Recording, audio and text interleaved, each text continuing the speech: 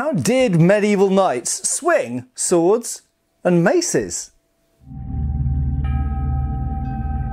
Hi folks, Matt Easton here, Schola Gladiatoria. Now I'll try and keep this concise, but this might seem like a really simple question. How do you swing a thing? Well, quite simply, you pick it up and you swing it, don't you? Well, actually, if we look at the treatises and guidance of the time, particularly when we come to swords, because that's what we've got the most treatises concerning, actually it's not as simple as that. So there's a couple of things to bear in mind here.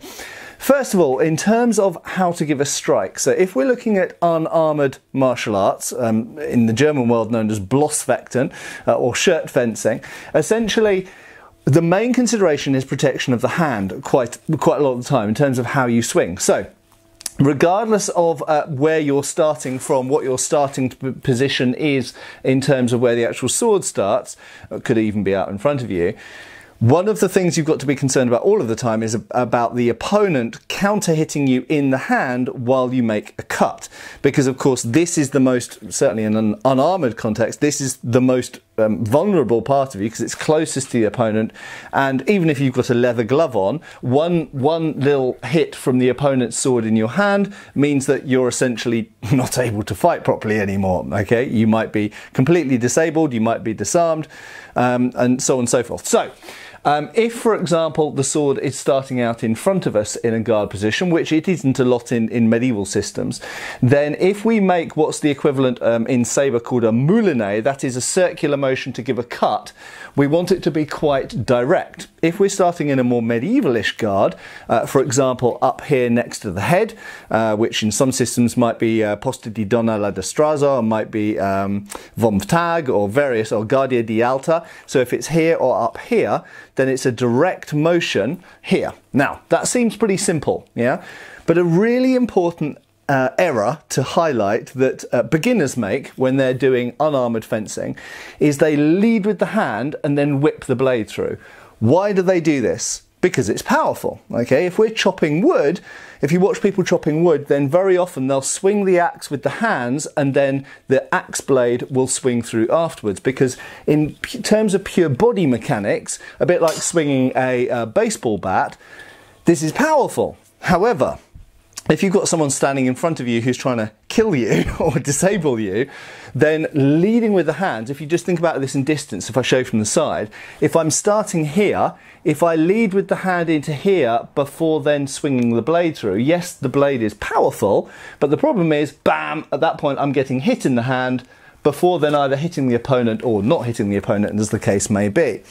So leading with the hand with a weapon that has very little hand protection. Also look at where the handguard is. When the handguard is in front of my hand, it protects the hand fairly well. If I'm leading like this with the pommel, then the handguard doesn't protect at all. I may as well be holding a stick with no handguard, okay?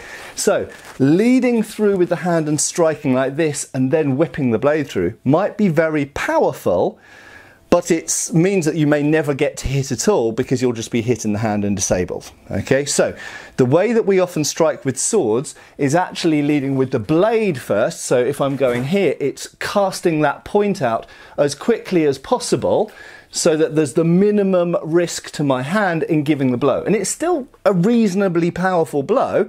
It may not be the most powerful blow, but it's still a reasonably powerful blow, which doesn't leave my hand vulnerable and therefore is more likely to hit the opponent and more likely to have the effect, the overall end result that I'm looking for. Now, how does this change if we switch over to a mace, for example? And you could apply this to an axe or a warhammer, because this is a top-heavy weapon, okay? And weapons like maces, warhammers, not flails, that's a different situation, although you could say they are also top-heavy, they balance near the end rather than near the hand. The sword balances near the hand, the mace or axe or warhammer balances near the tip. However, in an unarmoured context, the theory is still the same. Yes, I could step in and wham, you know, step through with all of my body, put my foot in, put my hips in, put my shoulder in, put my arm in before I swing through with the head. But the problem is, in an unarmoured context, I'm likely to get my hand chopped off or my arm chopped off. It's also relatively easy to parry as well, because you're doing all of this motion showing that you're committed to a thing before the weapon gets there. So it gives your opponent longer to prepare to defend from it. So even with the mace in an unarmoured context, you'll notice I'm wearing a helmet, so I will get to armoured in a second. In an unarmoured context, it's still better as much as possible to throw that tip out as quickly as you can if you do it towards the camera. So although I am stepping through and I am bringing the right hand side of my body through, that head is coming out fast enough that it's hitting the opponent, or at least the opponent's got to deal with it, hopefully, before having a chance to just counter to my hand or arm. Okay? Now, here's the elephant in the room. Maces were not often used in an unarmoured situation. They were usually used in armour. So if I throw a gauntlet on, okay, so here's one of my gauntlets. I throw on my right hand gauntlet. If I put this on, now I can actually lead with the hand, because the opponent countering to my hand is irrelevant to me because it's covered in hardened steel plate, okay? So in that situation, in an armoured context, completely different, and the body mechanics might be almost the opposite, because in that situation I just want to hit the opponent as hard as I possibly can do, in which case it might be advantageous for me to actually commit everything in, wham, and then swing through with the mace head, because I'm purely trying to hit them as hard as possible with a bludgeoning instrument to have some effect through the armour. Moreover, them countering to my arm or hand, assuming I've got full plate, not just a gauntlet, so all of my arms are encased in steel plate, I'm encased in steel plate, I'm completely down and ready and fully plated, then in that situation, they can't just, I mean, they could counter just to my hand, but it's not going to do anything. It might stop. That's the only thing you could say, is they could just put the weapon in the way and block into my arm. So they could counter to here and it might stop the blow having an effect, but they're not going to wound me, they're not going to injure me through hardened steel plate, okay? Because that's what it's designed to do. Even with a sharp sword, it's not going to go through plate armour. So you might choose different body mechanics for that. However, if we rewind a bit now and have a look at the flexation of the arm, okay? So you've got 4 points at which you manipulate and give motion to an object. The first one is the fingers, okay? And this is accentuated a lot, for example, in foil fencing. And even with minimal movement from the wrist, I can move this weapon around purely with the movement of my fingers and thumb, okay? Next one is the wrist. Clearly, I can move a weapon around just from the wrist without moving the rest of my arm notably, okay? So I can give momentum, I can give energy to this weapon just from my fingers and wrist, and this is often what we do in saber fencing, and it's also what you do the majority of the time in small sword or foil as well. Okay, so the wrist and the fingers are very important, particularly with lighter types of sword that balance close to the hand. However, you've also, of course, got an elbow, okay? And some saber systems put a lot more emphasis on using the elbow to cut with, and some sword systems use what we call a stiff wrist. That is, they kind of lock the wrist in and they actually give the motion predominantly from the elbow, which is a more powerful blow, but a little bit more predictable, easier to see, and possibly a little bit easier to counter, certainly from a British or French saber fencing perspective. And of course you've got the shoulder. Now we could also add the rest of the body into this. You've got the turning of the body, you've got the hips, you've got the feet, you've got the shoulders. But let's just limit it to the arm for now. So fundamentally you've got the shoulder, the elbow, the wrist and the fingers. Now with a weapon like a mace, you could give a blow with any one of those or any combination of those. However, with medieval systems, whether it's with a mace or a sword, we tend to see a combination of the whole arm. So if, for example, we're starting in a position known as guardia di alta or vom tag or posta di donna, then we tend to see a combination of the wrist, the elbow and the shoulder, and to some degree the fingers as well. Okay, so we'll do a passing step in. I've got a cable here, so I'm having to be a bit careful how I step, but a passing step in that will involve all three of those things. And it might swing through and come again from another side, and you'll be using all of those articulations. So what we could say is, in terms of if we come back to leading with the tip of the weapon or leading with the hand and whipping through with the tip of the weapon, there is another issue besides these articulations. And what you might think you want to do with a mace. So if you look at this motion, I can get quite a lot of extension and motion in the mace just from the wrist.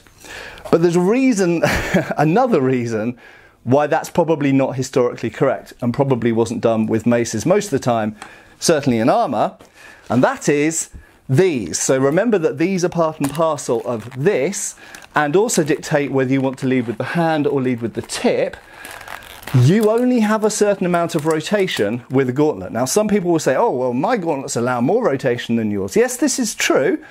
However, these are a kind of middle ground, okay? And of all the historical gauntlets I've looked at, originals, some of them have less mobility in the wrist than these do. These are kind of in the middle. Certain types of hourglass gauntlets from the 14th century have a lot of rotation in the wrist. That might be because they were still cutting more with swords and stuff in the 14th century, and this gradually declined and favoured two-handed weapons and half-swording in the 15th century. That's completely conjecture. But if we look at 15th century gauntlets, they actually often, well, they pretty much always restrict the wrist to some degree, to greater or lesser extent.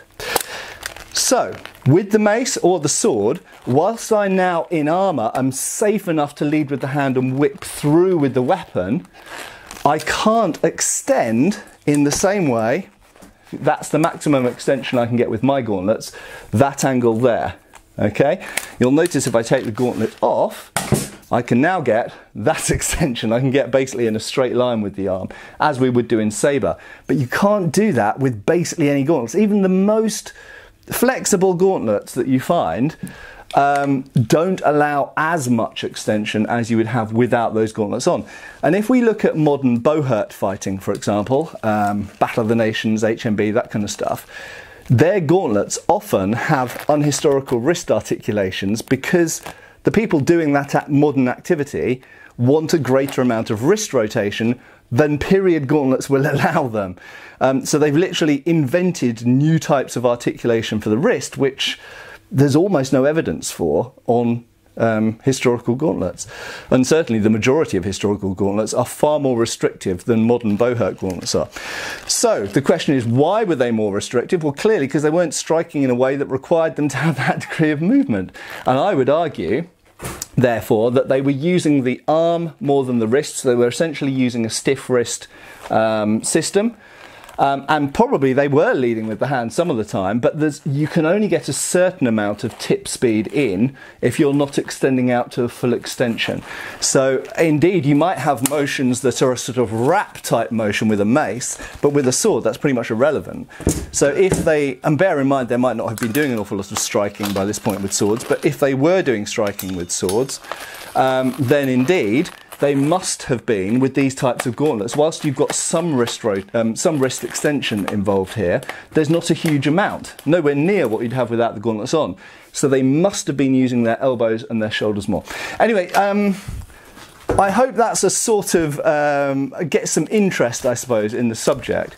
But generally speaking, I would say how you want to strike with a sword or a mace very much depends on, are you in armour or are you not in armour? Now, this question was all about knights. So in armour, I would say how you want to strike with a mace is, to answer the question, which some people complain that I don't do, to answer the question, you want to principally be giving the force from the elbow and the shoulder motion, okay, with a relatively stiff wrist, and contrary to Blossfechten or unarmoured fighting, often leading with the hand and whipping through with the blade to give maximum force, because wearing armour enables you to do that safely. Okay, so currently my current theory would be, if someone said, how do I strike with a mace in armour? It would be, put your body in, step, twist your hips, throw your shoulder in, give most of the force in terms of your arm and most of the motion, shall we say, coming from the elbow and the shoulder, and you can lead with the hand and whip through with the weapon. You don't have to lead with the weapon's tip because you're wearing armour. And I would say, therefore, that a sword is somewhat similar, although you might find, because it doesn't have so much percussive force, but it is quicker, you might be wanting to lead with the blade slightly more with the hand, but you can lead with the hand and whip through the blade because you've got the ability to do so, because you've got gauntlets that protect your hands. I hope that's been a little bit interesting and thought-provoking. I'm very interested to hear your thoughts and theories and experiences, maybe, if you do reenactment or bowhurt or even harness-fecht and armoured HEMA fighting. in the comments down below. Thanks a lot for watching. Share this video around. Make sure you're subscribed if you're not already. Give us a like. It means a lot to me and helps the algorithm. And I'll see you back on the channel really soon. Cheers, folks. Thanks for watching. We've got extra videos on Patreon. Please give our Facebook a like and subscribe if you haven't already. Cheers, folks.